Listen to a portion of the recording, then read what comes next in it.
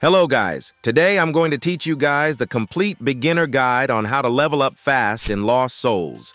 In this guide, I'm going to be talking about how to beat bosses quicker, common issues that new players face such as finding this sunflower, and how to level up your character fast. Before the video starts, please consider liking and subscribing anyways. Let's get started.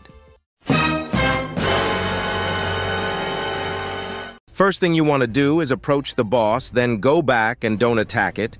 They will simply walk back to their spawn point. This gives you time to attack them without them hitting you. Now you can simply attack them. They literally will not do anything at all. The next thing I'm going to show you is where these sunflowers spawn. I know 2 spawn points on the map. A lot of players end up spending their credits for them, which is just a complete waste.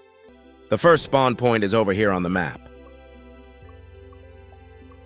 Here is the next spawn point. For part 3, I'm going to be telling you how to tier up your weapons. A lot of new players don't know this. In order to tier up your weapons, you need 2 of the same weapons. Tiering up your weapons gives you weapon buff upgrades.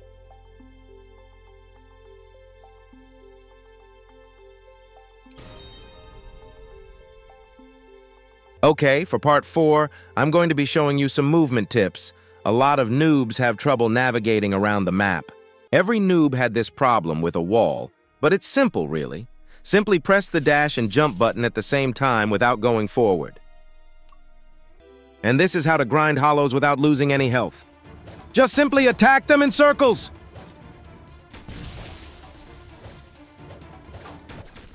And for the final part of this video, I'm going to be teaching you how I got 2 exclusive characters in just 3 hours.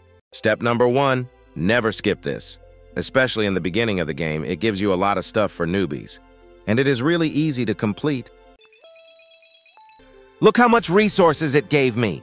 And never skip chess battles even during quests, normally legendary and epic ones. They give you credits which you need to upgrade your swords and items.